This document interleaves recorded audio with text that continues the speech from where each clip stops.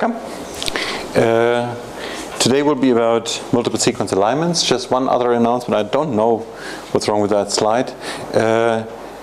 I do not know about June 3rd. I may have to skip the lecture on June 3rd. So last time was about 3D comparison.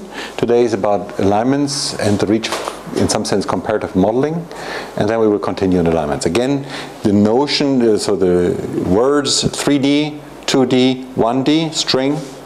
2D is completely the same sort of information in the sense that other than its mirror image you can reproduce, once you have the full distance map, you can reproduce a 3D structure. Well, 1D no longer contains the full information.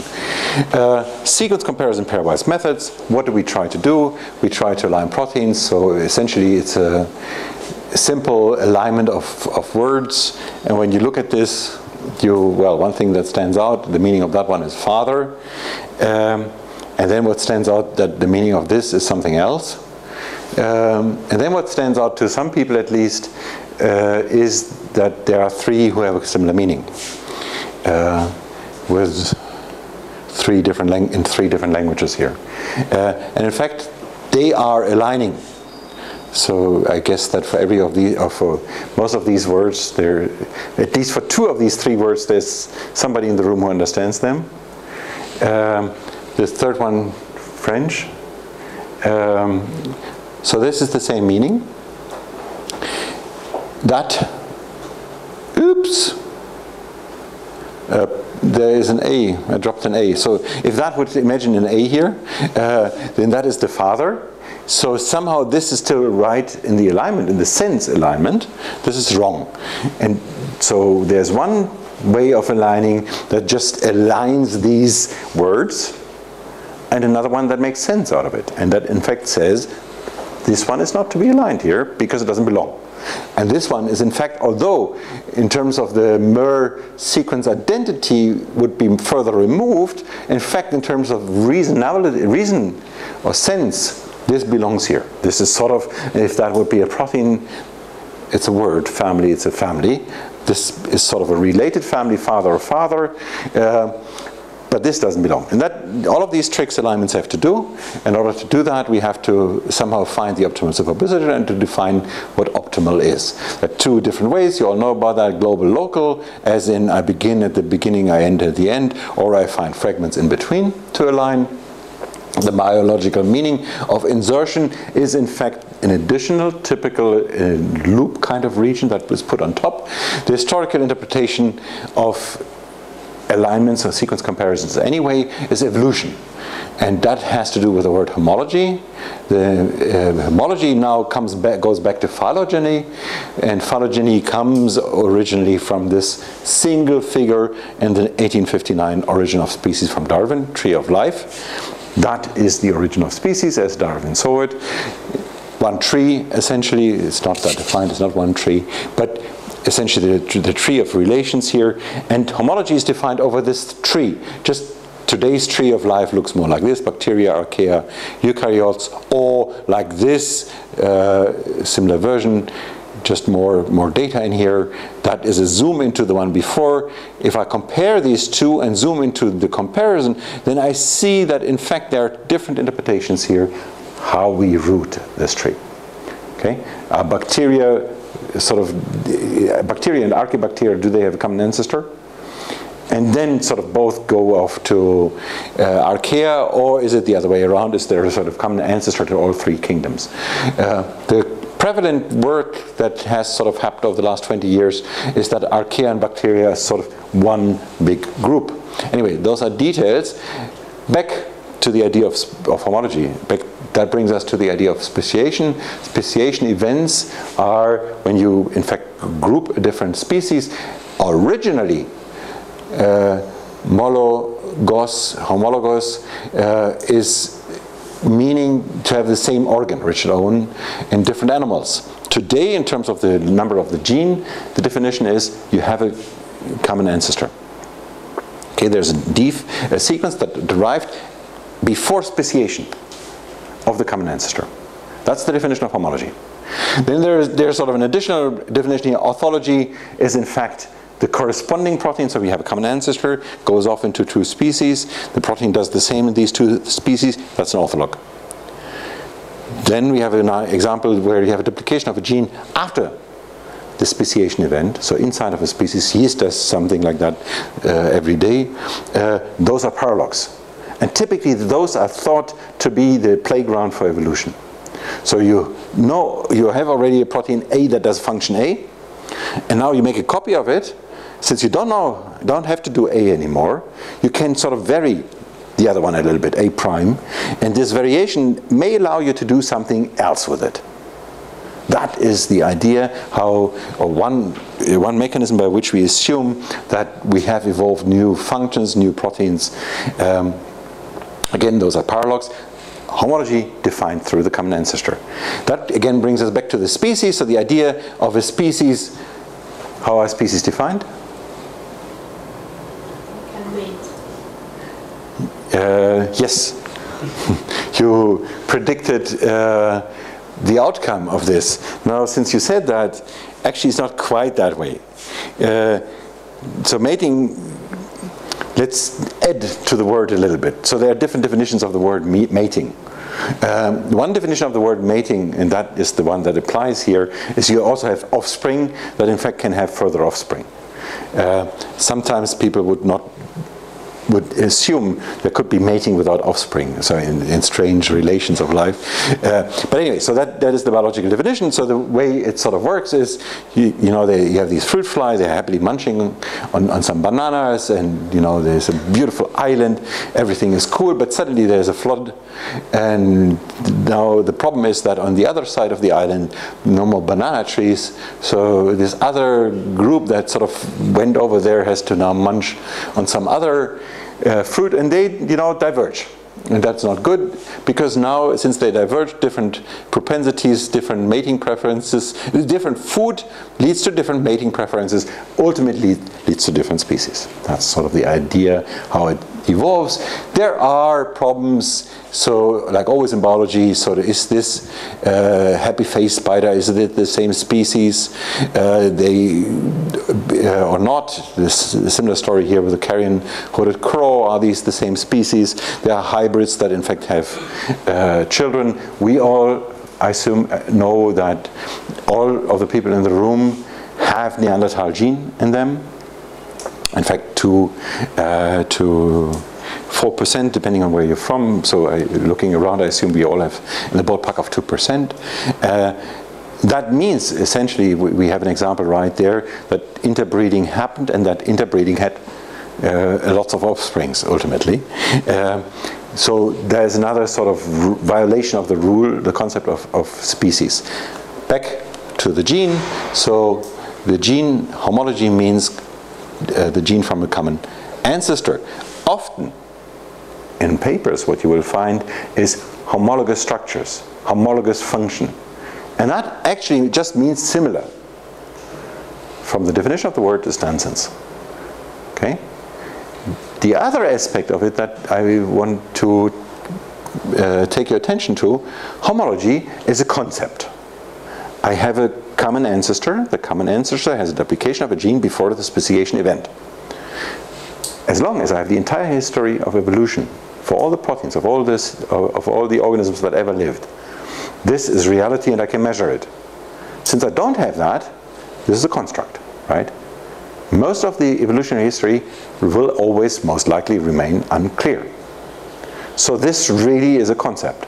It's nothing we can really measure. While structural similarity or functional similarity, that we can establish. Structural similarity, we talked about it last week. You simply superpose the two, you look at the RMSD, there are other ways to measure similarity, but that is a scientifically measurable thing. Homology is not. So homology essentially is a misnomer. But still, historically, the interpretation for the comparison of sequences is there's an evolutionary relation between them. Dynamic programming, we talked about it last week, is essentially a brute force approach. There are visual approaches, bless you, visual approaches, and now, so again, many people align sequences visually.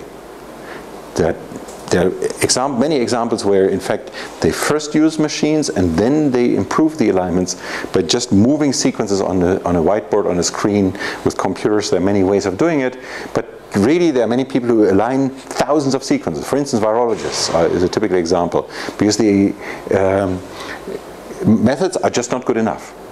If you dig down into, you have your life spent on one particular virus, then you know better than these methods, okay?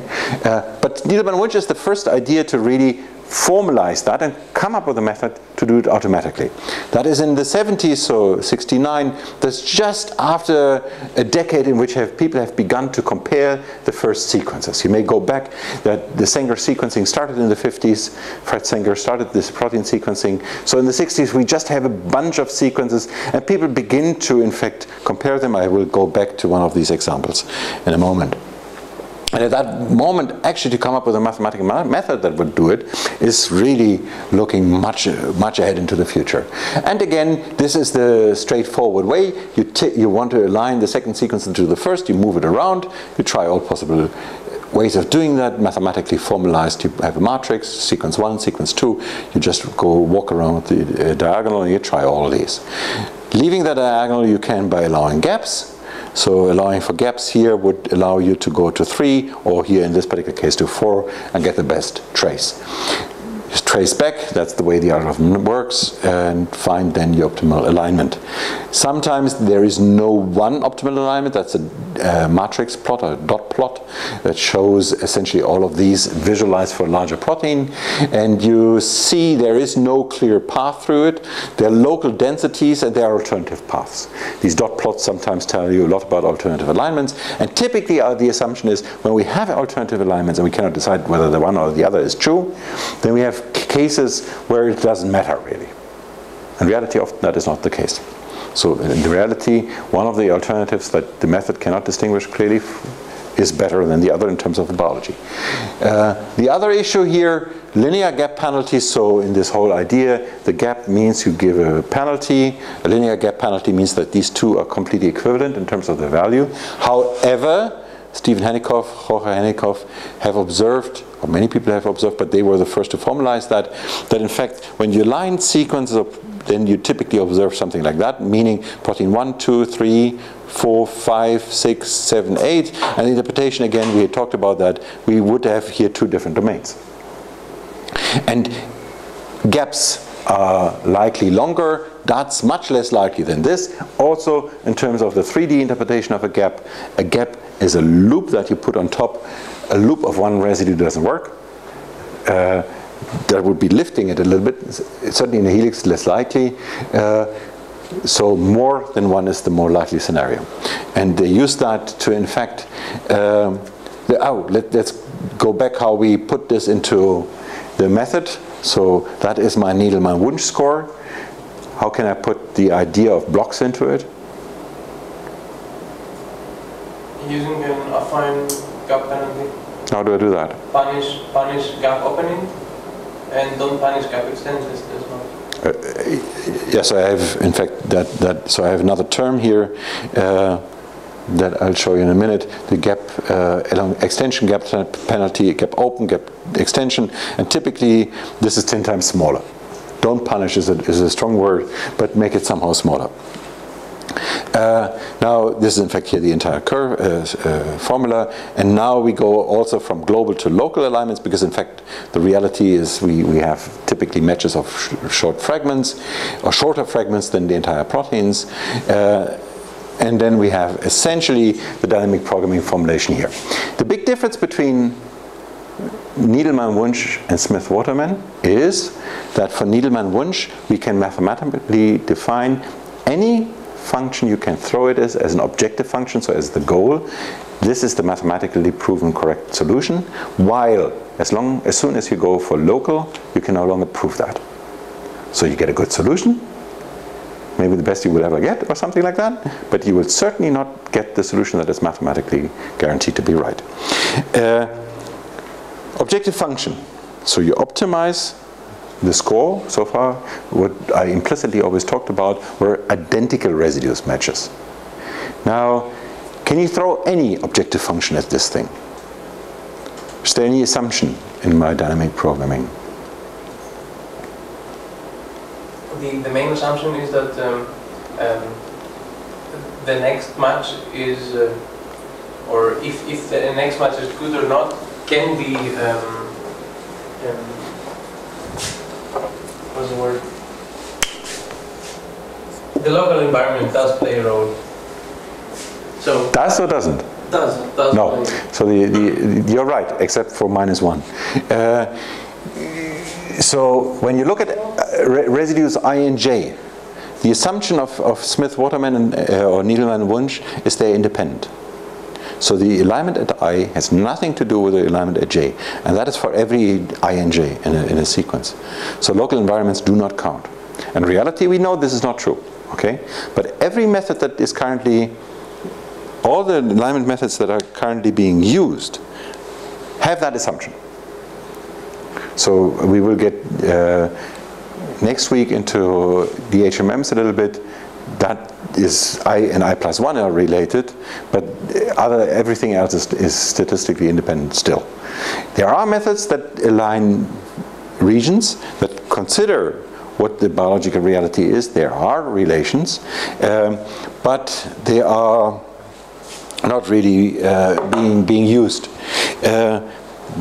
Partially due to the complexity or the time that is required for those methods. There is a way to do dynamic programming that in fact would bring in a relation, so-called double dynamic programming, introduced by Willie Taylor, but once again, Willie Taylor, I briefly talked about it in the context of structural alignment. You can also use that for sequence alignment, but other than that, this is the assumption. So again, as long as the objective function does not introduce a correlation between I and j, any objective function is optimized by that. Okay, now we have another issue. The moment we go Smith-Waterman, we go local, we have the issue of deciding. So in this particular case here, I would have 2 residues, and I have a 100% match. If I extended the alignment, I would have a match of 4 and 7. What is better? Right? So on the one hand, 100 sounds good, 100% accuracy or 100% identity sounds very good. On the other hand, 2 is a very, very short alignment. And there is no clear way to answer that. I'll get back to this in a minute. But there's no simple way, in fact, to answer that. How could you imagine to address the issue of which of these 2 is better?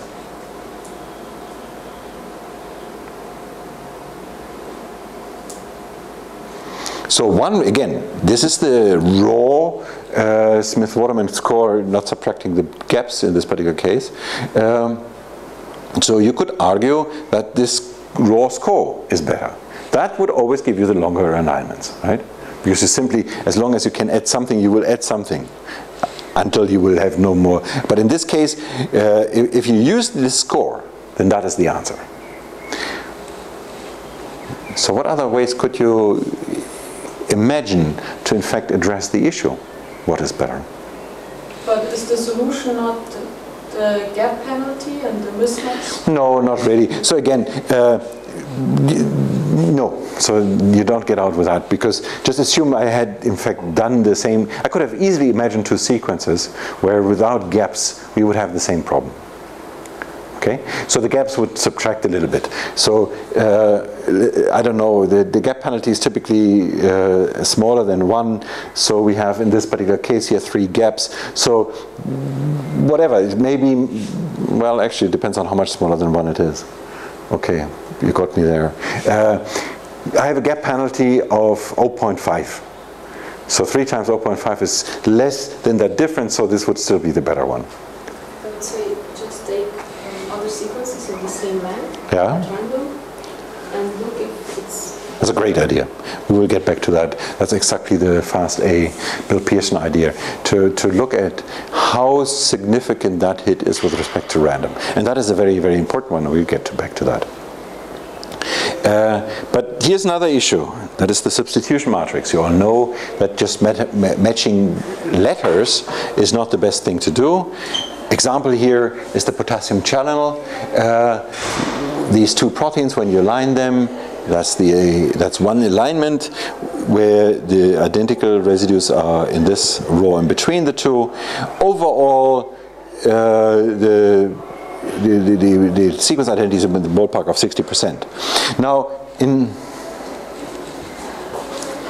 this ochreish color, those three residues here, you may see, I'm sorry if it is not clear enough, that's AI, EE. Oh, you see in the middle that only one of these three, sorry, back up. Those mark the sensitivity filter of this potassium channel. This is importantly conserved functionally because these two things do the same thing from these two species. Now, that's remarkable because only one in those three residues is identical. Yet, they, in fact, so overall the level of sequence identity is 60%. So here I have 1 in 3, which is much less than the overall level, and that yet is functionally the very, very important region. And that immediately makes you realize that identity matching is not all there is to it. There must be something better. You know about scoring matrices, and historically the first idea is not really an idea here to develop scoring matrices. Margaret Dayhoff tried to in fact understand evolution, created the PAM, point accepted mutations matrix. She did that by manually, visually aligning 1,572 mutations in 71 families. She did all these alignments and then defined matrices that are such that PEM1 is 1 point mutation per 100 comparisons. PEM-N is the same by the power of n. So PEM5 is not 5 point mutations, mind you, because that is often misused.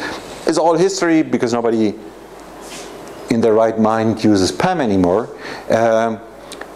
But this is at the heart of using sequences, all the sequences out there to understand evolution and putting some mathematical formula around it. And at the time Margaret Dayhoff did this, this was really, really much ahead in time. Very visionary work. Now, the next step in that direction has been done by Roja Henikoff and Stephen Henikoff. You see Stephen because I can nowhere find a picture of Roja. And I respect that to mean that she doesn't want to show any, so they're married. And the idea here is to take the blocks that you get from aligning proteins. So now what you do is you take a bunch of proteins, you use percentage sequence identity, so what we know is not good, to identify things that you want to look at. 62%, for instance, we find everything that is within 62% of pairwise sequence identity. We put that in a pot, align it, find blocks. Blocks are defined as things that have no insertion in them. And now in all of these blocks I compile these log odds. So for every single column I look at what residue is mutated against what other residue, what amino acid against what other amino acid, and I look at the probability of randomly observing this mutation, and that defines my log odds ratio. The log odds ratio is translated into a scoring matrix. Here, the Blossom 62, and there are a couple of features of the matrix. For instance, at the diagonal, you see E on E and W on W give very, very different values. Alanine on alanine is only much smaller. So that's the first observation. Matching the same residue is not always the same. It depends on who you are. Tryptophan is a functionally very important residue. E is also important in terms of the biophysical charge. This is more important. And alanine is sort of can be replaced against anything. That is somehow the idea. In particular, if you look at some other residue here, leucine.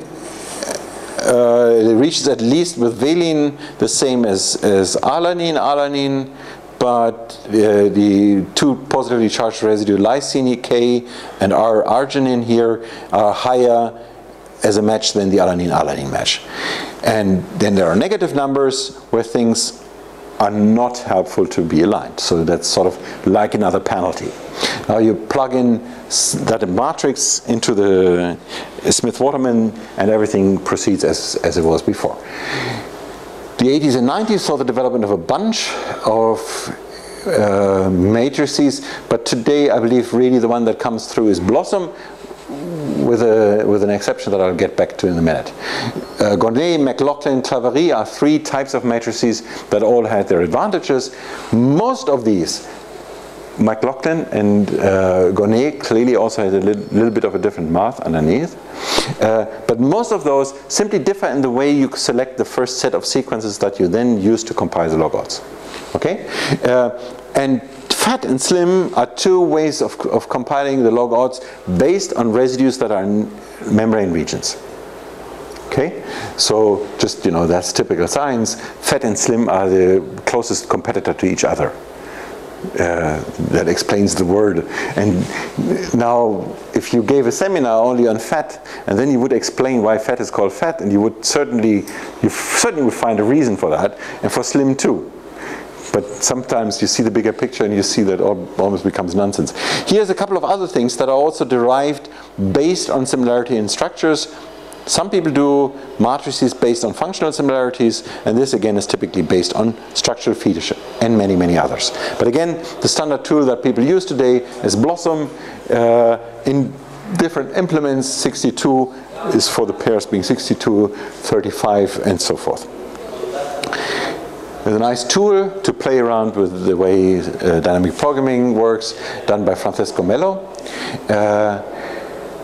One problem with the dynamic programming is the time that it takes. The speed is proportional to the square of the length, and it's tough to do this for today's sequences.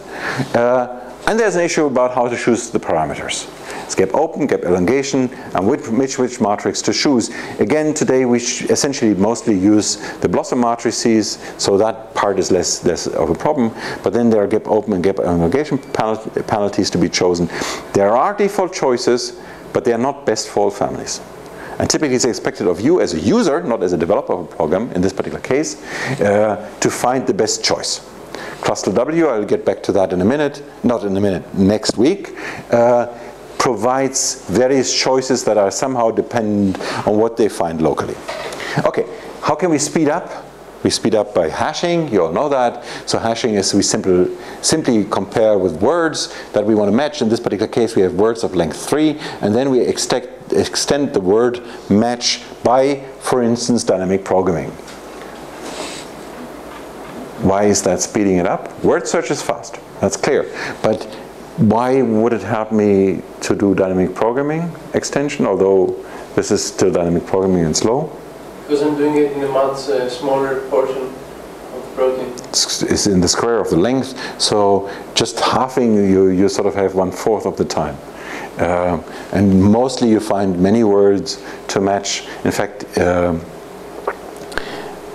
do you assume that if you assume that you would really look at word size of 3 and you would create all possible words of 3, what's the probability that in today's database you find a hit?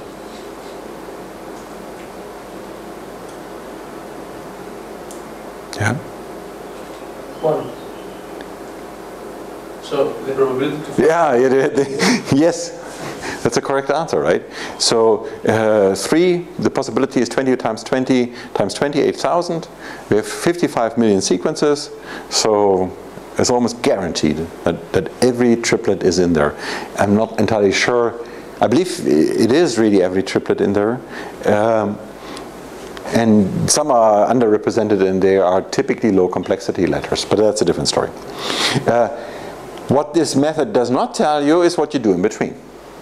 Again, that's something that you leave to the user to figure out what the in-between means. The original approach to speed up by hashing comes from FastA, from Bill Pearson. 5 years later comes BLAST from the director of NCBI, David Lippman, Stephen Altschul, Webb Miller, Eugene Myers, Tom Madden, Alejandro Schäfer. Eugene also brought you not only part of BLAST, but also grep, that some of you may use, and many other things. He's now working on imaging of fly brains. Actually, he currently, he's in Dresden in the Max Planck Institute now.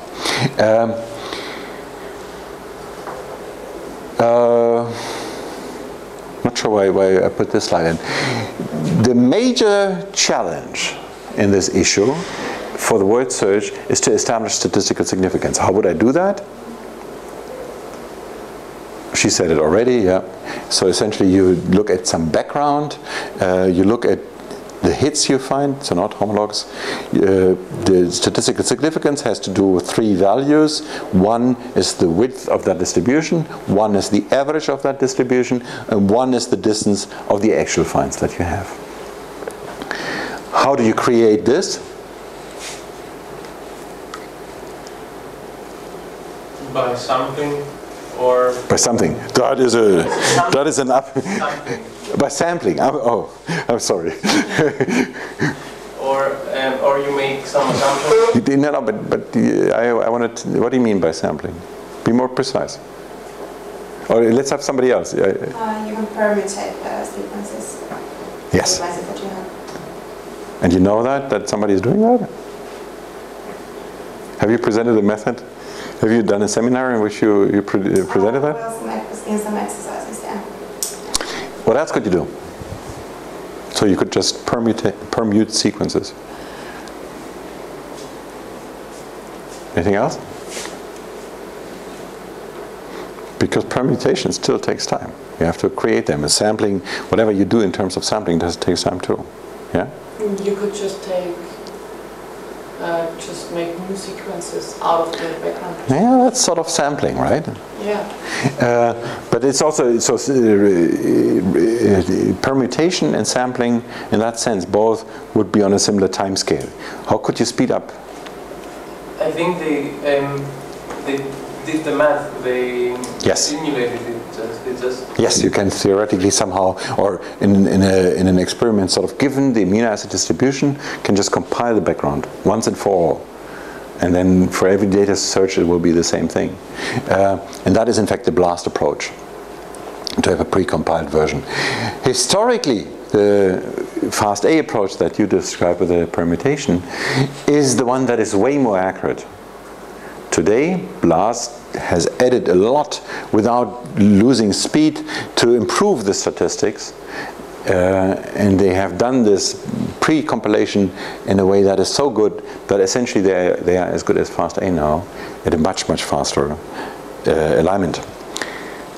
How accurate are pairwise alignments? Before I go into that, and I'm going to ask you a couple of questions, do similar sequences have similar function? Sometimes they do, sometimes they don't. Oops. And the same is true for structure, but actually not the same. This relation here is more likely than that relation. Now, in terms of sequence space, so all the proteins all the proteins in the structure space, all the structure space is smaller. So different sequences here map to different structures. These things map to different structures. Similar sequences map to similar structures. Most sequences, and now this is sequence space, so all possible. There was somebody with the idea that, I'm sorry, I forgot who, with the idea to, and I forgot the photo of you guys, to in fact simulate, you were the one, right? You simulate all possible sequences, randomly create sequences, and that's what I mean here in terms of sequence space. This is all possible sequences. Most sequences don't exist. I argue, but that may be wrong, I argue most sequences will never be seen because they will in fact not fold to anything. They will not map into structure space.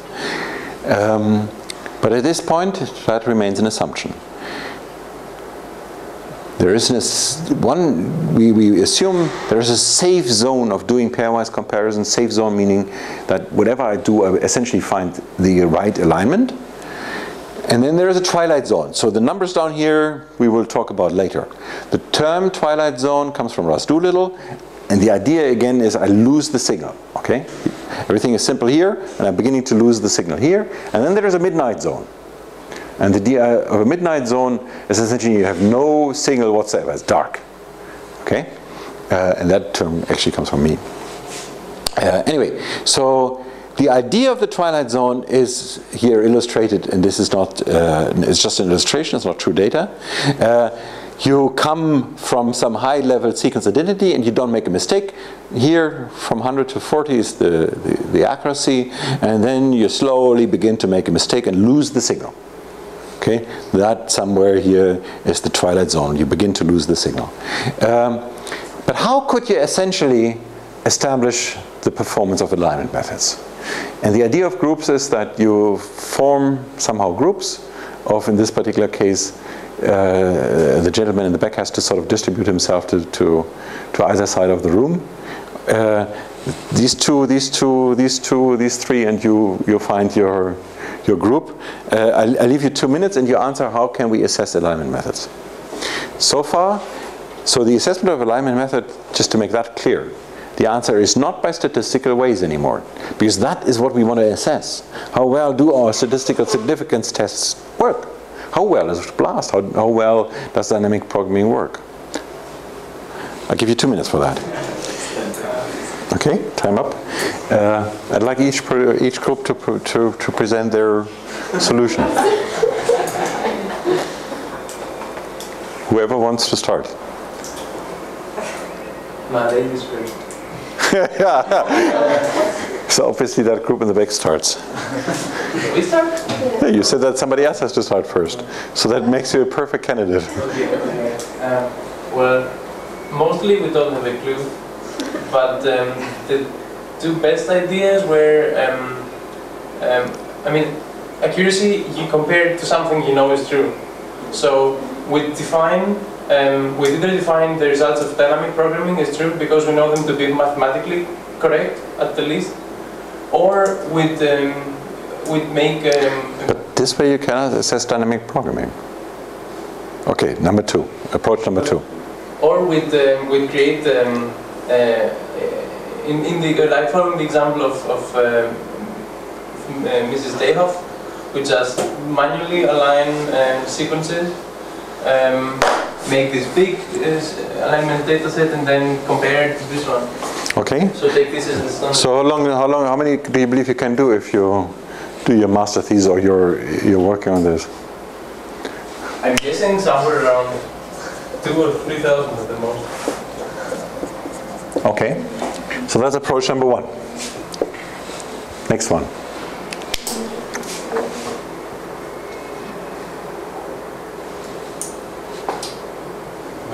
Okay, so we're not really sure about it because we just talked about pairwise alignments, but in cases, well, we could do multiple alignments, we could have kind of... No,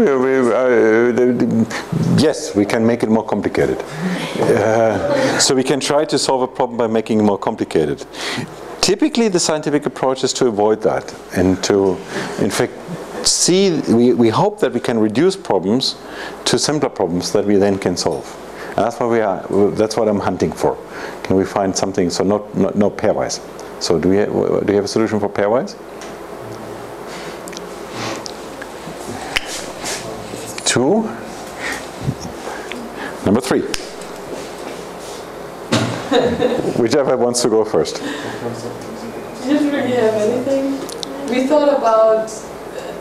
Oh, come on, then we cannot vote on what is the top solution. First we talked about, like, how is the accuracy then defined? Because that's a great point. You're going to talk about that later. Yeah. But first, I'll bring up the group story again. To improve that, we would have to know how it is defined, because... Which alignment is correct and which is not. Yeah, no, but that's my question. Where do you get correct alignments from? So again, let's... Yeah, but we don't know what the correct one is. No, you don't know. But you should tell me how I could find some, or how you could find some. Okay, manual, 2,000 wins, simply because there is no competitor. This is weak. Come on, this lecture is about structure, and we talked about structure comparison. And the reason why we talked about structure comparison is so that you can give me the answer here. The answer is you begin with a set of proteins of known structure, you do a sequence alignment, you take that set and you do a structural comparison, and then you have something that you may in many ways call an objective truth, because this truth here has nothing to do with that. clearly, one goal for sequence alignment is to create things that imply structural similarity. And how well you do that is clearly measured by that, how well you reproduce structural alignments. Now, all versus all. There is a little bit of a caveat here. So there is sort of 2 angstrom main chain atom RMSD or whatever. I know that 2 proteins are related if they are closer than that. If they're over 5, I know they're not. They're not. And then in between there's something that I can't say. I throw that part out, right? So that's a little bit of an additional thing. Is it okay to do an all against all now?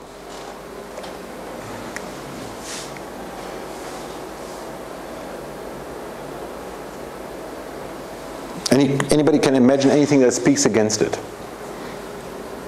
Well, sometimes I think the 3D structure of proteins is dependent on the crystallization and stuff like that. So that's a good point. Oh, that's a great point. We will get back to that. Yes, but I take that point. But assume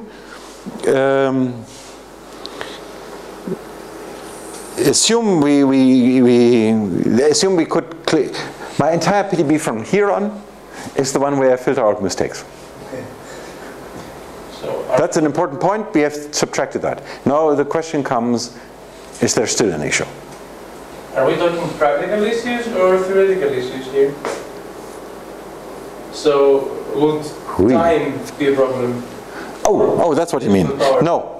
No, that's not the problem. Great. I cannot answer your question. But the second question is not about CPU time here. Okay.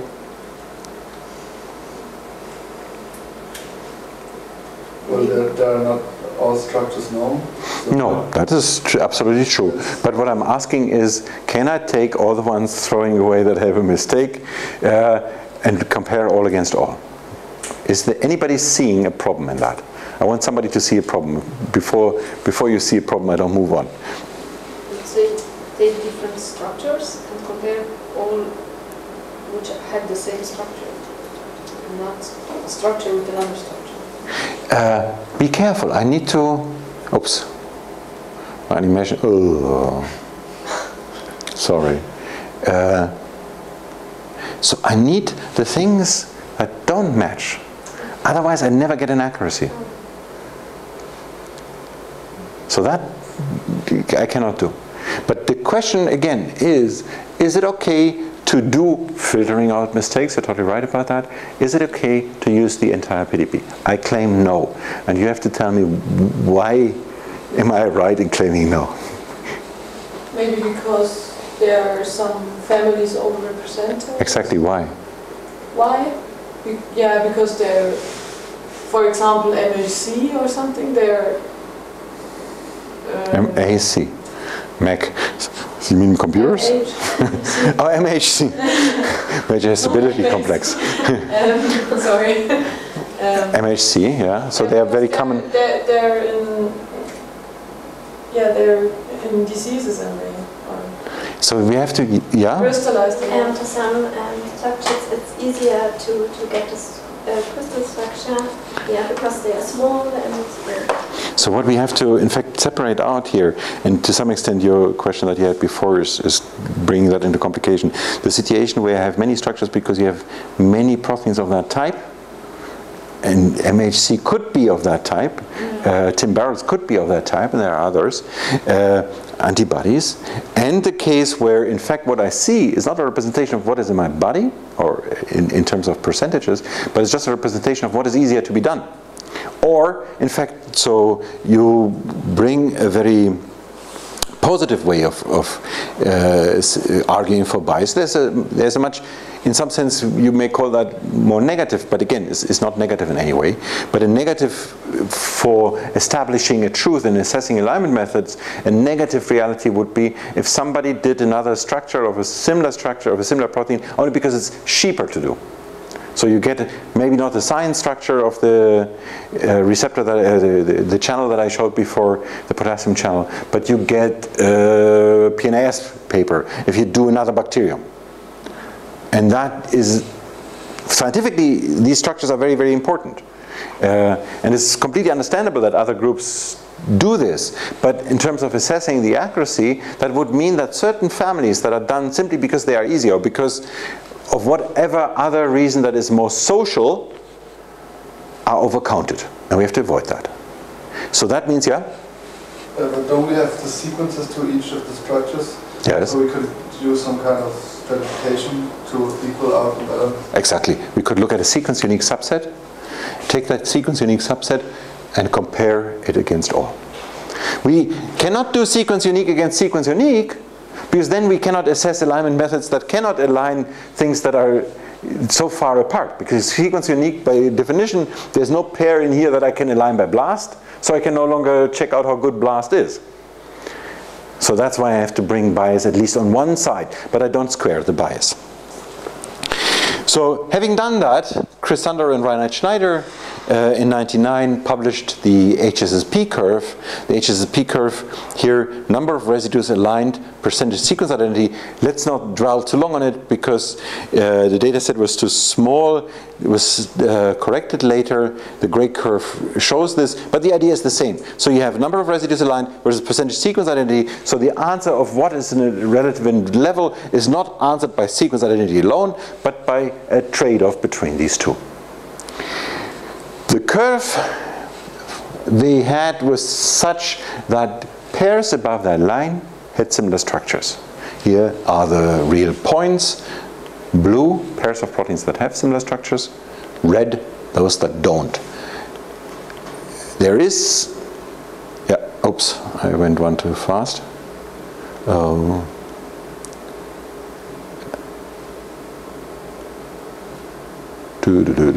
Yep.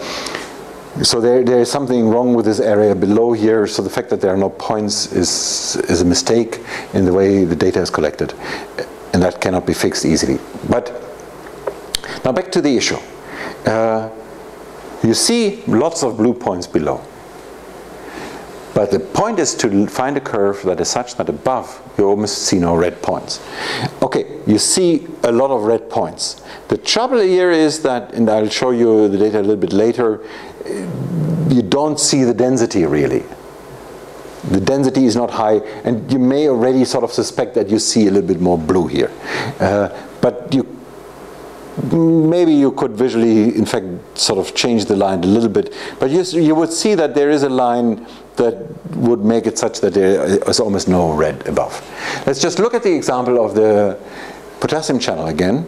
The potassium channel has, in this particular alignment, has 35% sequence identity over 150 that is above the curve, while another alignment would make it 40% identity and over 50 residues, and that is below. So 40% is less good than 35%. In this particular case, length makes a difference, and you can, in this particular case, remember I posed this issue previously in the Smith-Waterman. Here you have some answer to that question, what is better? But we still get to the issue of how we define accuracy and how we measure accuracy, and this time we don't do groups. But what I'm going to show you now are curves that are distance with respect to this curve. So I will show you -5, -10, +5, +10, blah, blah, blah. Okay? Let's begin here. This is just number of the positives, and that is, in fact, the title is slightly misleading. Again, blue is the pairs of proteins that have similar structures. The data is compiled by the distance from the HSSP curve, so the dark blue here is the HSSP curve. Plus means above, higher similarity. Minus means below, lower similarity. These numbers here just illustrate the value for a certain length in the alignment, and that certain length in the alignment 25 is for about 100, I don't know, 150 residues or 200. I don't remember how this was plotted. But the important point you see is that coming from that side here, where things appear to be relatively okay, to going into less sequence identity, you have an explosion by more than a factor of 10 of the positives. So So that means you actually really want to get here. You want to find proteins that have similar structure. Stopping here, you would leave out a lot. That's what the blue one says. The red one shows you the mistakes. And the red one, essentially, somewhere here, you start without a mistake. That is this defining the safe zone. And that immediately also shows you now how the previous plots that I showed you really do not reveal the density. The line is here, okay, there are some, but not that many. Now, what you see in terms of the scale here, you go by 5 orders of magnitude in the red one, 1.5 in the blue, but 5 in the red. That's the signal that you're fighting against. That's why, in fact, intruding into the twilight zone is so complicated. Now the question is, how do you imagine this in a protein structure? Why? Why is there, in physics you would call that a phase transition. It's a very rapid transition. Why?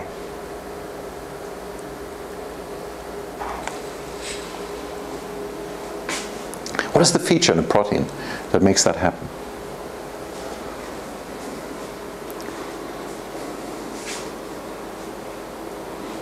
Do you believe it has to do with proteins?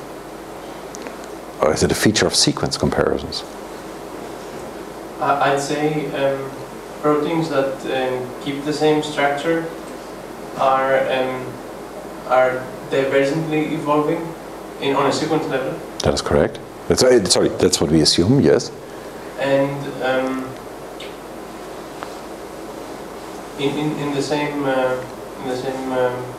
style, there are proteins that seem to converge on this sequence. You're giving us a lot of sort of statements that many people would call valid. But are you going to get to the answer? I guess not. Anybody?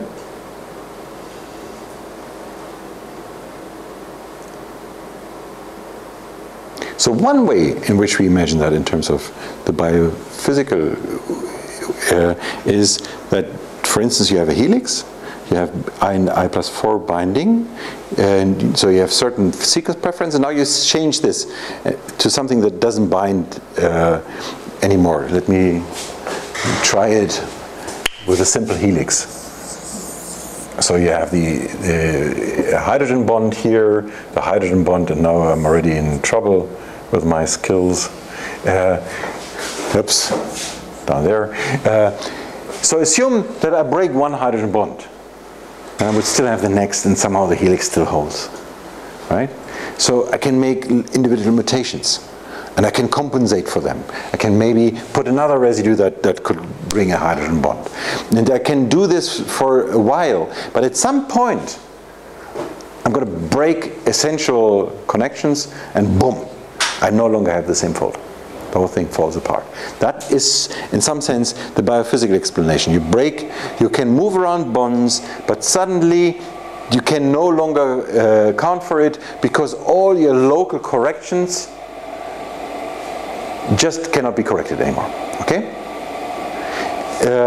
So you add small mistakes in a way in which suddenly the whole thing breaks because you reach a crucial point, and there's no way to correct for this crucial point because you have done already so many local corrections. That's one way of explaining it. It's one way of thinking about it. It's one way in which we believe this is why this is the case. There's another reality, however, and I should have put the paper here, that is in many ways surprising, which is if we only look at sequences and we forget about proteins, we just look at alphabets, then there will be a random probability to lose the signal as well. And that random probability happens somewhere here and actually is also a phase transition. So it's also a feature of sequences. Okay? We don't need to assume anything about a protein. We can explain it in a strictly mathematical way. Where exactly the onset is, that's a different story.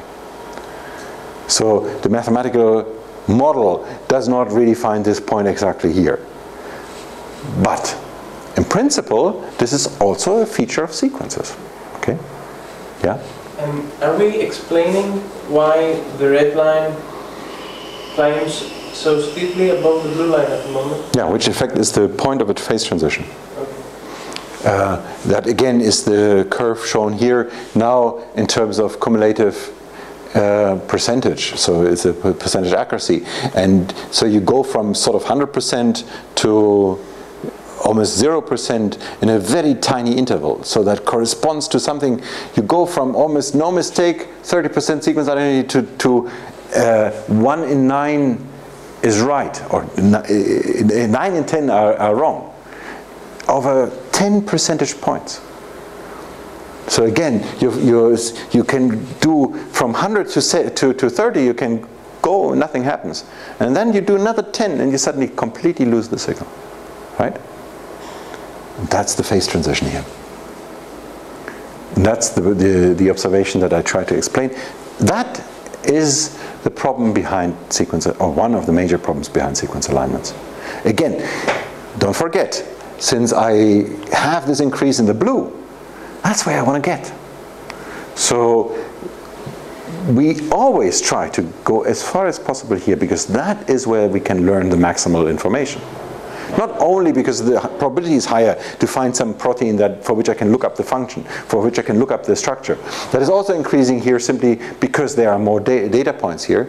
But it's also often true that in fact that is the most valuable information, because it tells me most, because those are the crucial variations. It's not only maintained the particular residue because evolution didn't have enough time.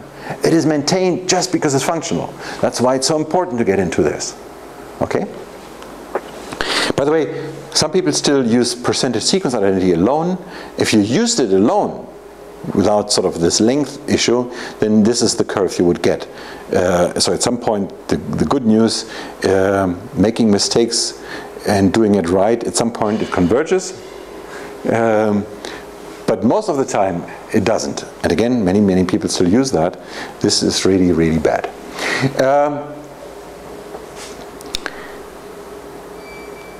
Let's now look at the overall view. So that, what I showed you, is the view upon intruding the twilight zone, going from safe to twilight. There is a view in which this essentially, we can scale our system such that we don't make mistakes. Now let's look at it in a different view. The accuracy coverage, the specificity versus selectivity, overall view. So how many proteins do I find at my threshold? That's accuracy. How many proteins could I have found that have similar structure if I just had gone far enough? Now on this scale, this is what we want. How close to it do you believe we are today in pairwise alignments?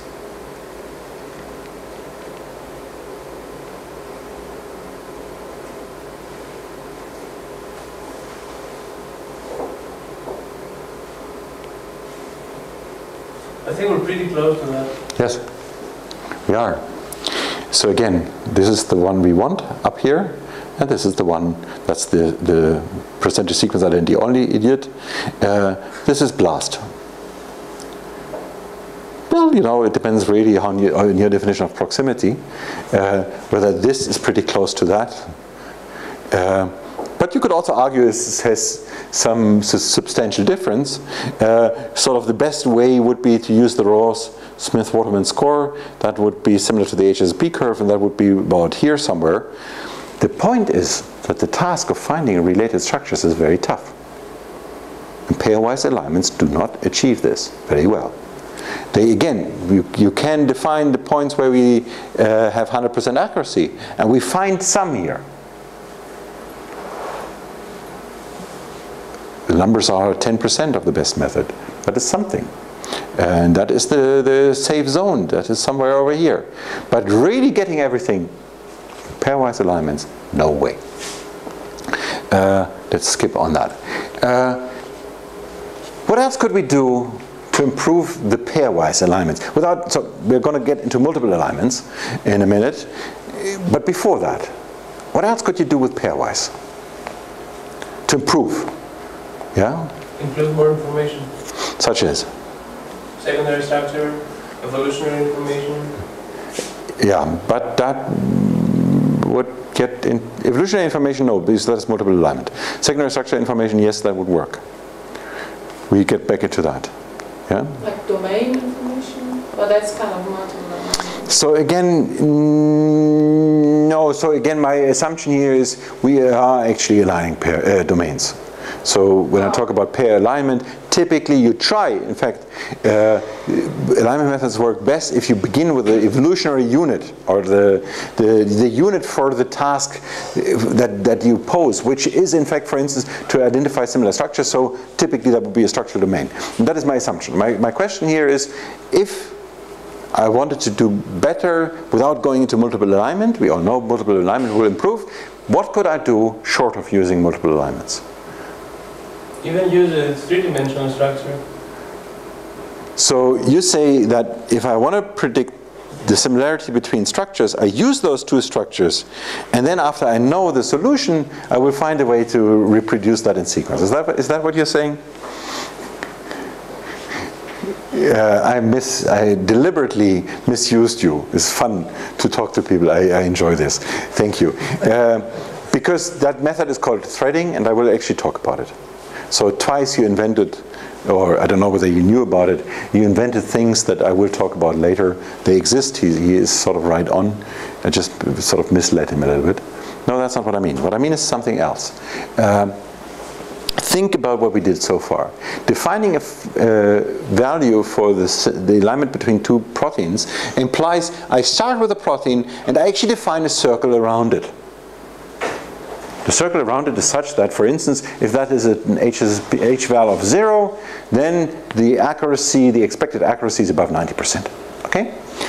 I have three circles here, three proteins, A, B, C, and they are such that, in fact, I cannot infer their similarity within that circle of security. What could I do to find something about a relation between them? That in some sense is similar to multiple alignment, but it's not. But just going pairwise alignments. Imagine you found X. X being within that circle of A. Meaning you can infer that X has the similar structure as A. X also being in the circle of B. You know that X has the structure of B. Right? So you now assume that A and B have similar structure.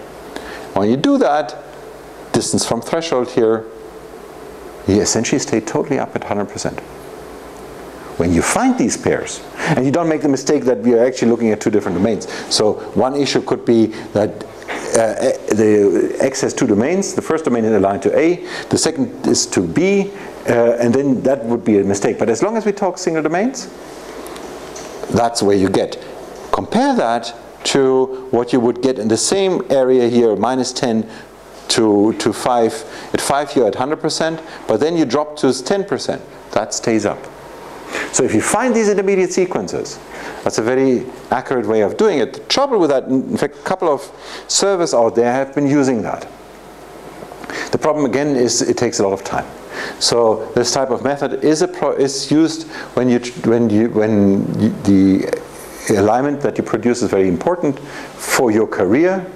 There's a CASP competition I will talk about later, where the goal is to predict structures, and you can win a grant for that. And if you do things like that, then this is exactly the kind of things people do.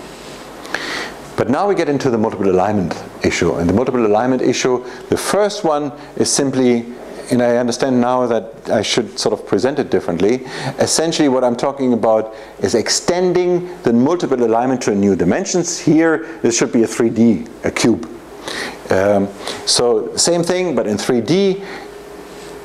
The idea of dynamic programming for sequence comparison from Needleman and Wunsch comes from the 60s or 70s.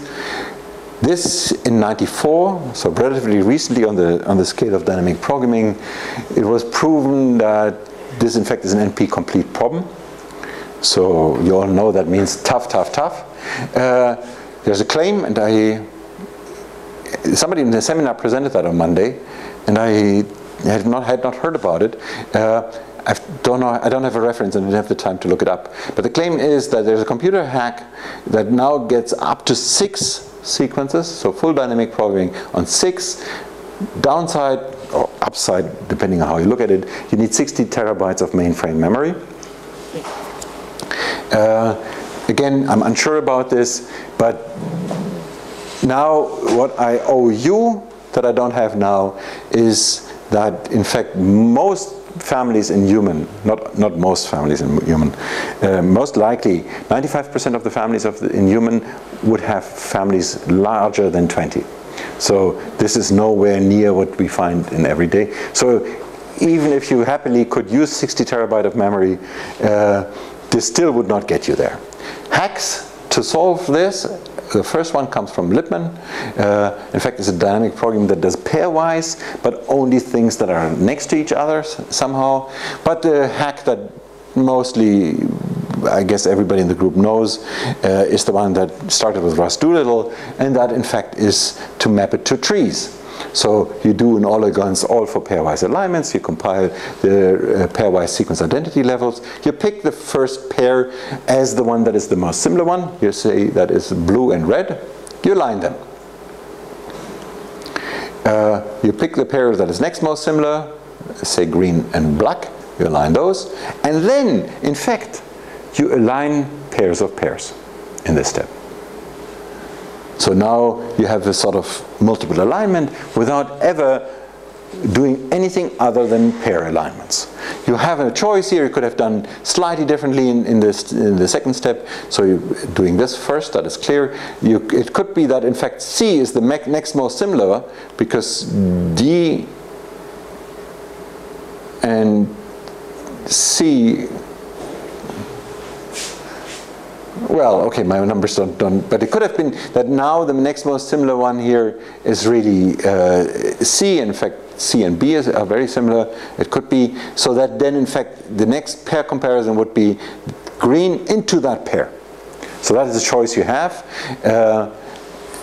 And that then in the end you align that to the black. This now, this way of doing it, there we get over to next week where we will talk about profile sequence alignments.